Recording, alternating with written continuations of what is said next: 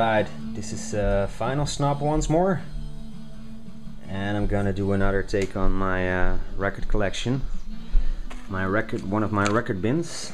In the background I got a record spinning. It's up here in this box, so I'm gonna come to that later. Actually, it's this one. I'm gonna start it right away. Here's the Mojo Collector's Final Edition I showed in a previous video. The Beatles White Album. Yeah, you can see it. Alright. There's some John Lennon's. I'm not really a big fan of John Lennon or anything, but I happen to really appreciate these albums. This one's nice. Don't have any track listing on the back. Forget about it. It's the Free the People song. Really cool. John and Yoko Plastic Ono Band. Really good album. It also has a live album with Zappa and the Mothers of Invention, but I never listened to that. I only listened to the studio album part of this one. The Grateful Dead from the Mars Hotel has one of the best songs on it. Unbroken Chain. Cannot read it on this camera. Here we got another Grateful Dead album, a compilation album, the best of, and one of the best songs. Well, they're all really good songs. Grateful Dead is such a good band, but the song I appreciate most on this one is Friend of the Devil. Set out running before I take my time. Friend of the Devil is a friend of mine. Set out running, but I take my time. Friend of the Devil is a friend of mine. Alright, Sly and the Family Stone, Greatest Hits. Some really cool songs on it. Love it. Richie Havens, also a compilation album. Would love to pick up a really dedicated, true album from him. But actually this one's pretty nice. They have some really good songs on it, so this will keep me busy for a while more. And we got the pre Jefferson Airplane. It's The Great Society with Grace Slick.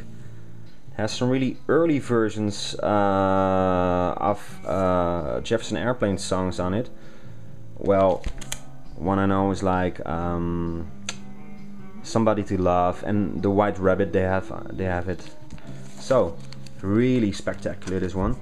Since I'm a great Jefferson Airplane fan also. Used to be a kind of hippie in the 90s, and yeah, this was the kind of music that really inspired me, you know, along with the Doors.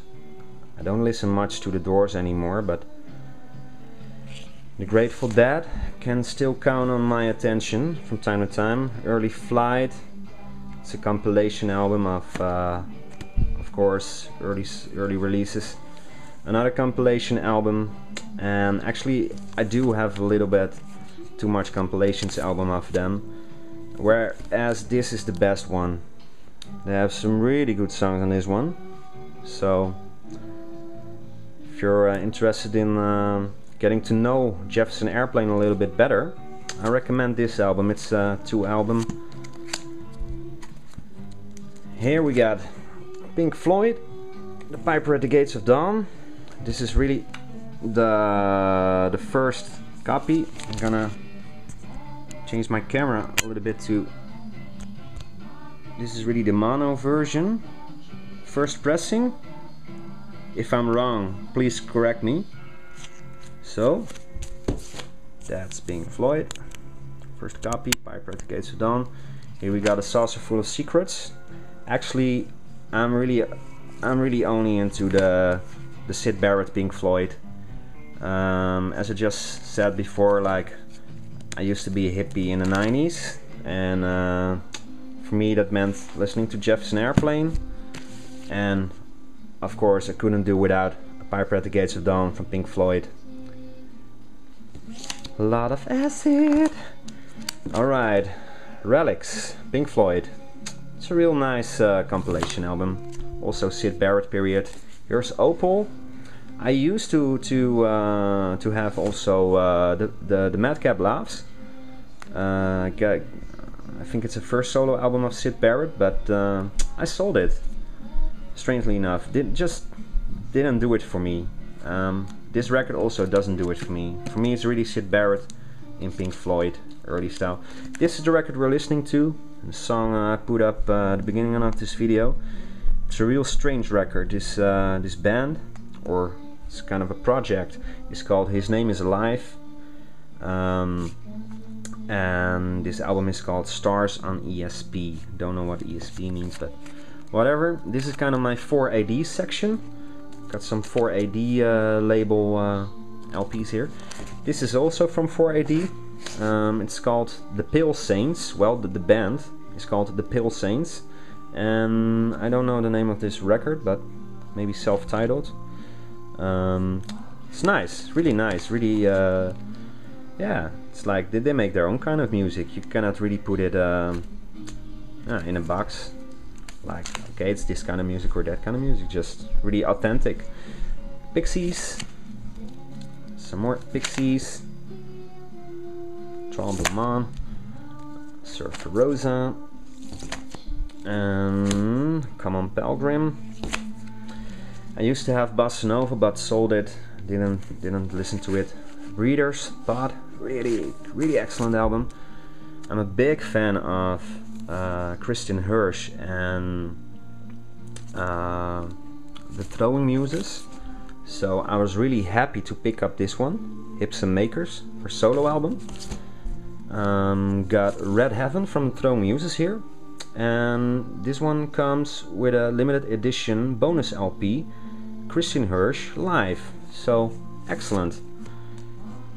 University, some couple of good songs on this. This is really the, I wouldn't call it the Swan song album, but this is really the best album from Throwing Muses for me. Limbo.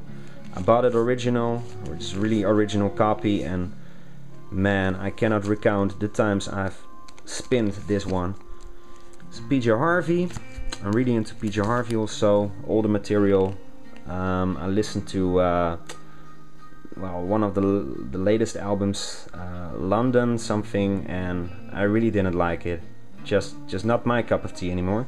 This is really the PJ Harvey I like. Got some single in there. And this is also a more new album, different style. It's okay, this one.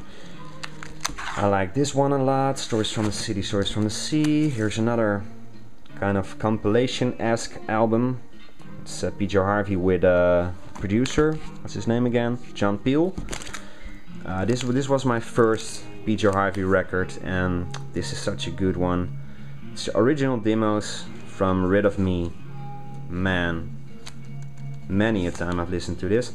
Here's the really goofball band, The Residents, not available.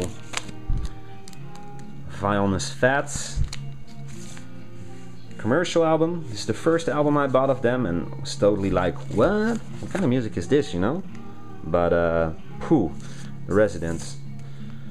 There is a reason I have some of their albums, because they're really awesome. This is also a really good album. This is a very, well, not very, but quite rare album, Eskimo. It's really unique. It's a first copy, really unique. But actually, the music the Residents make, I love it or hate it, and this is kind of a hate album for me. So this is really a later release. I don't even know if this is the original Residents lineup even. Got some blue colored vinyl. I don't know if it's... Yeah, it's marble. Alright, gonna put this back later on. Got only one hand for picking the records. R.E.M. Out of Time. Nothing special, but nice to have it on vinyl. Edie Brickell and the New Bohemians. Beavis and Butthead will laugh about this one. Fool's Gold. That's really an interesting band. It's an Israeli band, I guess. It's a little bit world music they make, but so, man, fucking awesome. Last Days of April. It's from a Scandinavian band, and I bought this record at their gig, and they put some autographs, some crappy autographs. Solex, it's kind of the Dutch female Beck from the 90s. It's nice, nothing special. Well, it's kind of special, but Nicolette, English, yeah, how do you call that? Singer-songwriter. It's electronic music, and I've had some moments with this one. Let no one live rent-free in your head. It's a really deep message. The crazy thing is that it appears that the album needs to be spun at what it's like 45 RPM, but I listened to it for nearly 10 years on 33 RPM. It's really crazy, but still I love the music. It was really slow, of course, and really deep voice. I thought like, oh, she's got a deep voice for a female singer, but now when I put them on well, the speed they need to be played, 45 RPM, it's kind of a little bit different to me. Like, oh yeah, okay, this is how it's supposed to be, but give me that 33. Thelonious Monster, awesome band, awesome. Baby, You're Bumming My Life in a Supreme Fashion. Thelonious Monster, love them. Another LA band, Peppers, 1 Hot Minute. English band, Baby Shambles, with Pete Doherty from The Libertines. Got some single here. This is also nice. This is Betty Serveert, Palomine, and it's a Dutch band with a female singer, and it's really sweet, this album. It's sweet, but also very deep. It has a real good message about friendship and love. To me it has. So Scott 4, an English band. Well, I don't think many people know this band, but it's cool. Fate No More, live album, live at the Brixton Academy. Another Fate No More. What's the name of this album again? I don't know, man. I lose my mind. The Real Thing, of course. Jeff Buckley, Grace. Really bought this one original in the 90s, and it's in terrible shape because I played this record so many times. The vinyl went gray. So if I'm able to pick this up once more, maybe 180 grams re-release, then I'll probably do it. It's a real good album. I used to have Sketches for My Sweetheart to Drunk, but I sold it. It's like a post-mortem album, and well, the songs were really sketches. Didn't really like them. And this is really the only Jeff Buckley album I go with. Some Zappa, Zoeterleurs. This one's my... I got a few favorite Zappa albums. It's this one, One Size Fits All, and Tour on the Motel is also great, but these three are really my most favorite. Apostrophe, One Size Fits All, and Zoeterleurs. It's all a little bit like the 74 period with Napoleon Murphy Brock and George Duke. Of course, Ruth Underwood, but this is kind of my most favorite Zappa period. It's nice to have that one. Got a little DVD along with it. Roxy and Elsewhere, Zappa. So let's wrap it up. See you next time in the next bin. And I got still some bins waiting. So see you.